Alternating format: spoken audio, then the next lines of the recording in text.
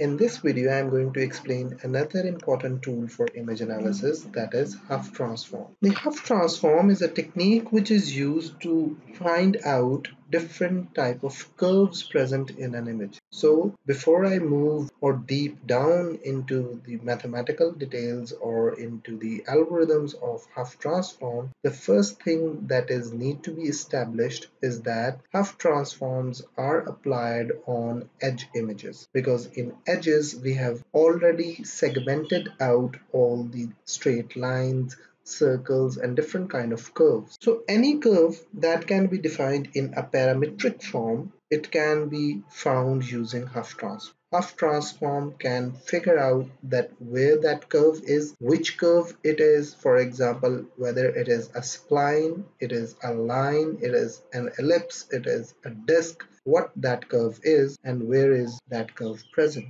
The utility of Hough Transform comes from the fact that in industry, most manufactured parts have straight boundaries or circular or spherical boundaries. So to inspect such parts and to locate those parts, Hough Transform is a very powerful tool. Additionally, this transform technique is relatively unaffected by noise, and when I'm going to explain the algorithm, you will see that how noise pixels or noisy data cannot affect the output of Hough Transform. I'm going to give an example of line detection only, and I'm going to point towards that how other type of curves can be found. So a line can be written in a parametric form in this fashion. Parametric form means that we are expressing line in two new parameters, that is this r and this phi. This r and phi are nothing but the length of the normal to the line from the origin and the angle which this normal makes with the x-axis respectively. For example, if you are considering this line, then r would be this distance, because this is the distance or the length of the normal from the origin to the line, and the angle which this normal is making with the x-axis is this one, so it would be phi. This r-phi pair would be unique to this particular line only, because if you change this line even a bit, r-phi pair is going to change. For example, if you draw a parallel line over here, it will have same phi value but a smaller r value, because the length of this normal is going to decrease now. And if you draw a parallel line over here, once again the value of r is going to change, because the length of the normal would now be up till this point. And if you change the angle of the line, for example, if you rotate this line at a new angle, for example this one, now this new line would have a completely different normal.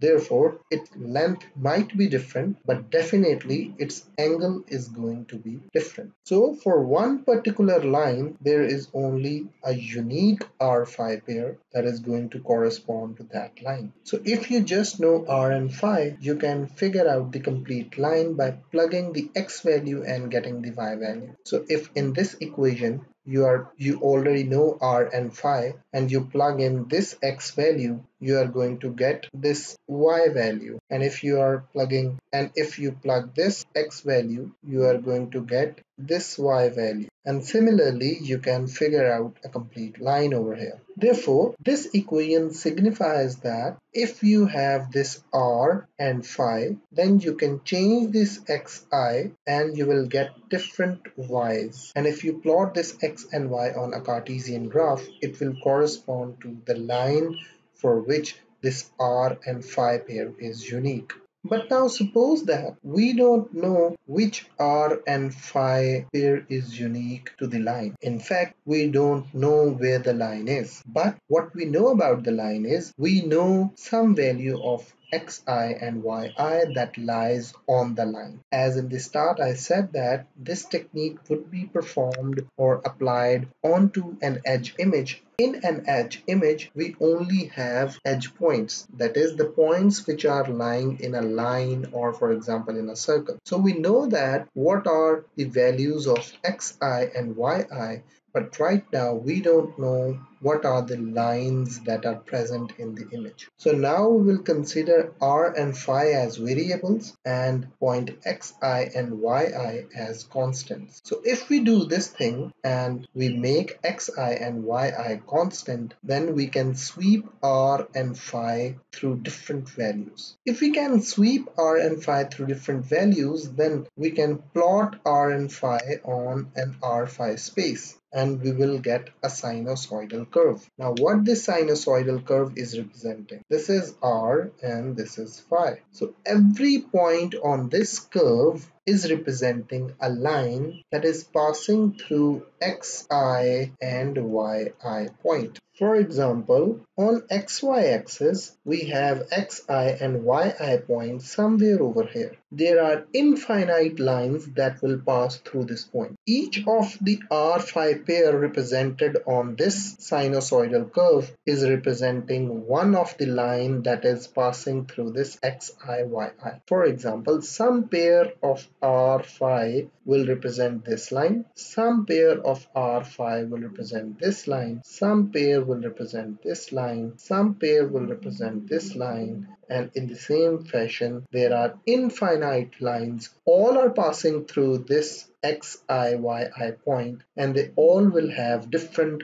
r-phi values. Those different r-phi pairs are represented by this sinusoidal curve. Now the main trick is over here. All the points which are collinear to this point will correspond to one common pair of r-phi values. For example, if we have two more points which are collinear to our first point and plot r-phi pair for all these 3 points, we are going to get 3 sinusoidal curves like this. Now this sinusoidal curve is representing all the lines that are passing through, for example, x1, y1 point. This sinusoidal curve is representing all the lines that are passing through x2, y2 point, and this sinusoidal curve is representing all the lines that are passing through x3, y3 point. So there are infinite lines that are passing through these points, but if these 3 points are collinear, then there will be exactly one line that is passing through all these 3 points. And that one unique line would be represented by a unique R-phi pair. So what R-phi pair is present in all these sinusoidal curves? Definitely it is this one. So this is the R-phi value that is present in all 3 sinusoids. It means that the line which this R-phi pair is representing is passing through all these 3 points. So in this graph you can see that all R-phi pairs have been used exactly once. For example, this pair has been used once, this pair has been used once, this pair has been used once, this pair once, and all other pairs have been used once except this one. This pair has been used thrice. So the pair which has been used the most would be used to define that this is the pair which is defining the line that is passing through all the points. Now since r and phi are variable, we cannot have infinite values, because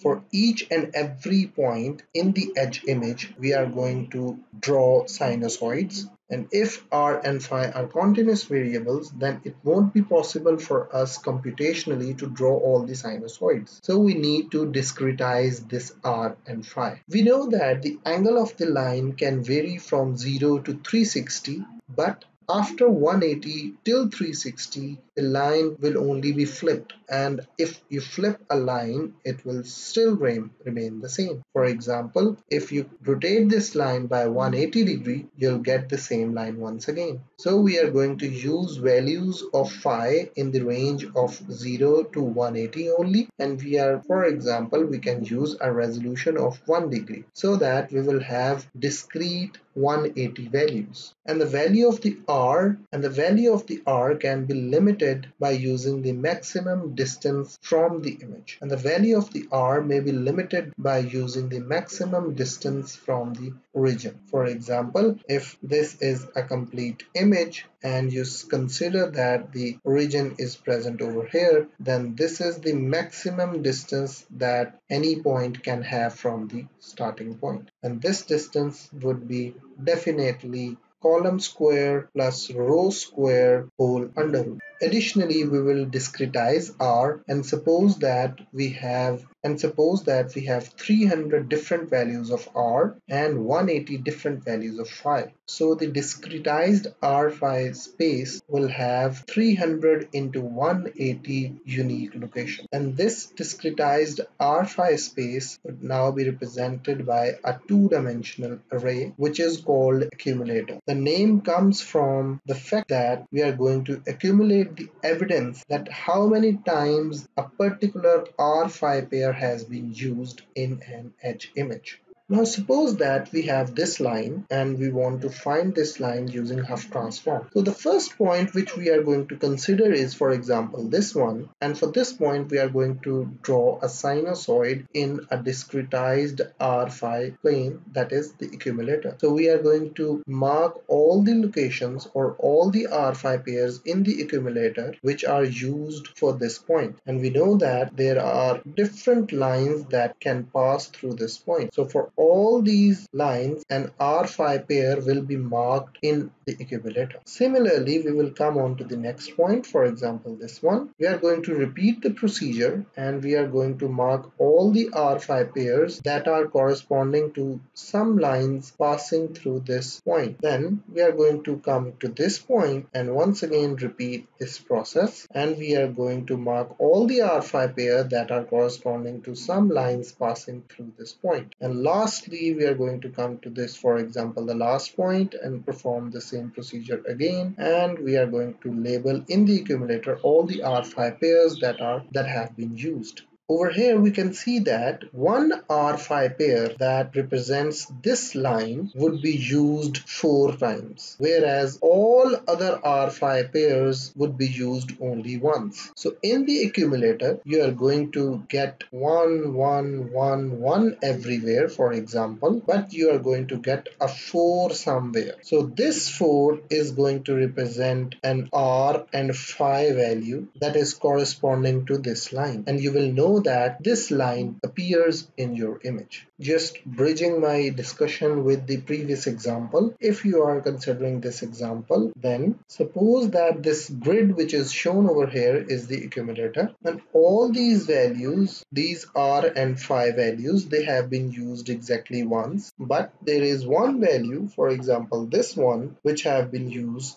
thrice. So the value which has been used the most will represent a line that is present in your image. Therefore, at the end, we will look for the clusters in the accumulator, that is the R phi pair that have been used most of the time, and those R phi pairs will represent the lines in the image. The same methodology can be used to detect circles. So if we can express a circle in a parametric form like this, over here you can see that there are 3 variables, A, B and R. So as in the case of line, we had only R and phi, we had a 2-dimensional accumulator, but over here we have 3 variables, so we are going to have a 3-dimensional accumulator. Rest of the procedure would be the same. So some unique pair of R, A and B will represent a circle, and if in the accumulator some unique pair has been used quite a lot of time, then that means that that particular circle appears in your image. So in practical scenarios, we can see that how Hough transforms can be used to detect lines. For example, in the image shown on the left side, automatic lane detection can be easily accomplished using Hough transforms, where the Hough transform can easily figure out the lines drawn on the road. On the right side, you can see that Hough transforms can very effectively be used to figure out the rail tracks. In a similar fashion, circles can be found using Hough transforms quite easily. So the image shown in the center is the edge image, and if you apply Hough transform onto this edge image, circles can easily be found.